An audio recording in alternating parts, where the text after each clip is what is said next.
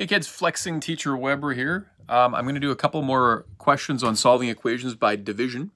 A couple more of the examples that I did in the notes. Make sure you read all those notes.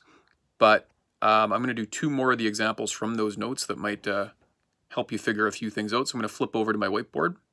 Boink. One of the questions, number 2, is negative 4x equals 84. So what that actually means is negative 4 multiplied by some number equals 84.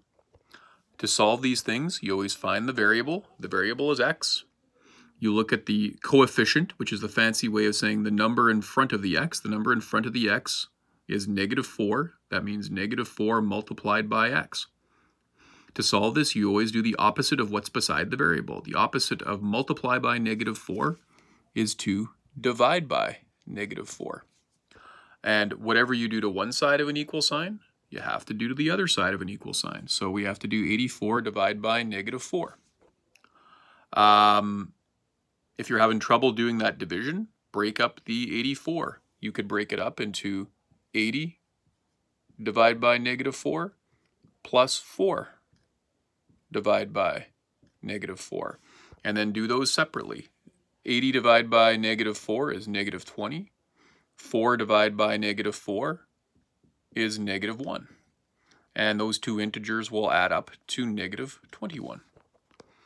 So that's what we're going to get. When I do negative 4 divided by negative 4, I get positive 1x equals 84 divided by negative 4 is negative 21. And that's exactly what I want to get. Remember, 1x is the same as saying x equals negative 21. They both mean exactly the same thing. 1x and x are the same thing. You always want to show the value of x, or whatever the variable might be. Another example, we don't necessarily have to always have whole number answers. 17 equals 2x. That means 17 equals 2 multiplied by a number.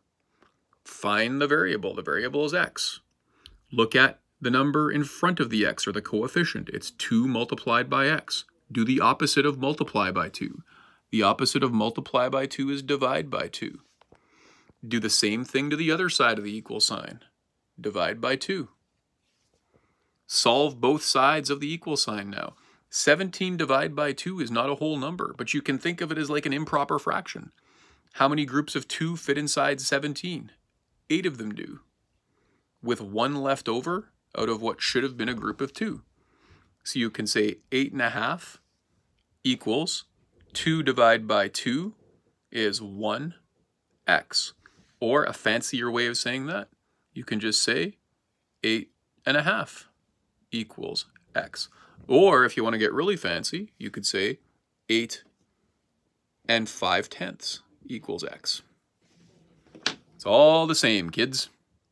So those are a couple of more examples of how to solve equations by division.